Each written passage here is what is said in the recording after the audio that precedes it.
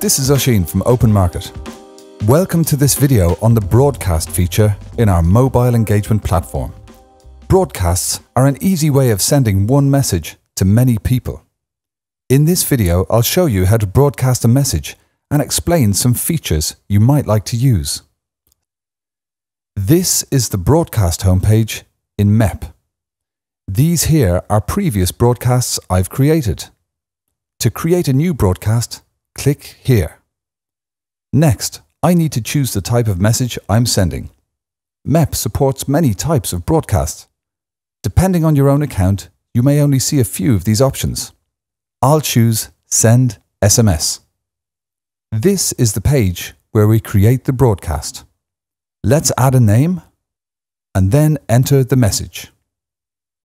I'll just mention now that you can customize a broadcast for each person in a way that is similar to mail merging.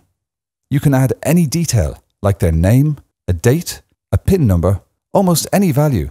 Your account manager can tell you more about this feature. Next, I'll choose who this message goes to. There are 3 ways to do this. I can choose a mailing list, which is an existing list of end users. Or I can manually add a list of mobile numbers, here. Lastly, I can upload an Excel or CSV file with numbers already in the list. I'm going to send this broadcast to an existing mailing list. Mailing lists are created in the Subscriptions tab, and they're organized into subscription collections for easier management. So, I'll choose the subscription collection and then the mailing list I want. I'll choose a couple. These guys have already signed up to hear exciting news about MEP. If the same end user is in both subscriptions, then MEP will only send one message to the user. Finally, I'll choose when I want to start broadcasting the message. If I wanted to schedule it for the future, like New Year's Eve, I'd change the broadcast date and time, like so. However, I'll send this message immediately. So to send the message, I just click on the Send button below, then OK to confirm that I want the messages sent now. And MEP is now sending the messages. So you'll see that we're back in the home page for broadcasts. And this is the broadcast we just created. The messages are sending right now. We can see how it's going by clicking on its name. Here is a summary, and here is where we can see the results. MEP is very quick at sending out and responding to messages, so it will only take a few moments to complete a broadcast.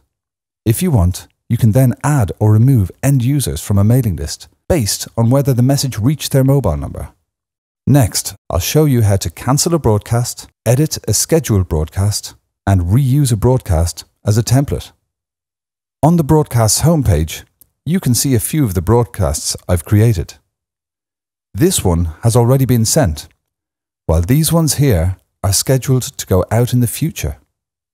To cancel this broadcast, I just need to click the red cross. If the broadcast is already underway, this stops any remaining messages being sent. To edit a scheduled broadcast, just click on the Edit button here, and then Edit Broadcast. While you're in the edit screen, the broadcast is put on hold so that you can make last-minute changes without worrying about this broadcast starting. Then just click Save Changes when you're ready. You must save your broadcast for it to be sent out.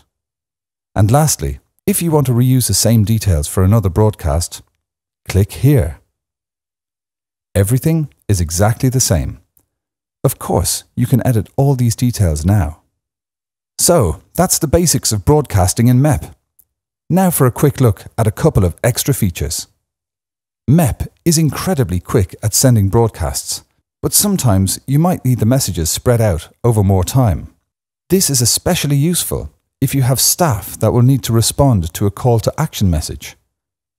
All you need to do is set an end time here. MEP spreads the messages evenly between the start time and the end time. One last cool feature I'll mention is response routing.